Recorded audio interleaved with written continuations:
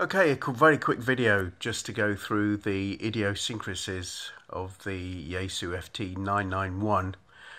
There's one particular one that if you want to connect to wires X using the radio, you need to have the squelch set to around 20.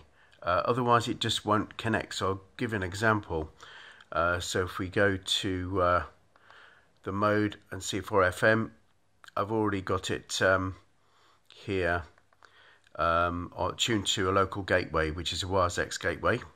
Click on the X button and the transmit button doesn't transmit, and although the wires X logo flashes, it doesn't actually connect at all. So I'll just stop that.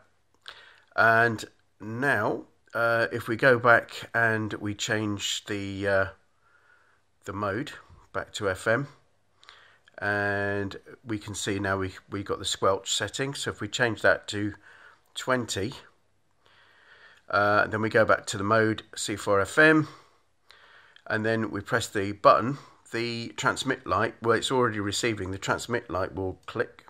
You saw that went red, the icon is flashing, and there we are, we're connected to the gateway. So it took me quite a while in order to get my head around this, and until it was described to me by Stuart, M0SGS, who explained he'd had a similar problem. But I've been having this problem for over a year now, and just couldn't figure out what was going on.